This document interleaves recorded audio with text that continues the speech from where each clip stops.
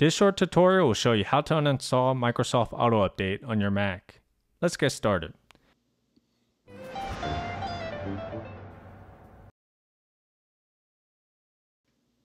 If Microsoft Autoupdate is running, you'll need to quit it first. You can click on the Apple symbol in the top left corner, go to Force Quit, and quit Microsoft Autoupdate.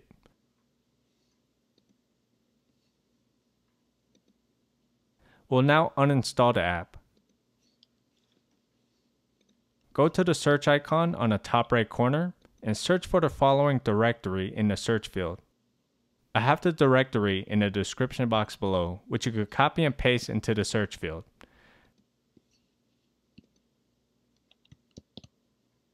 Click on the folder MAU 2.0. It'll take you to the Microsoft Autoupdate app. And now you could just drag and drop the app to your trash can.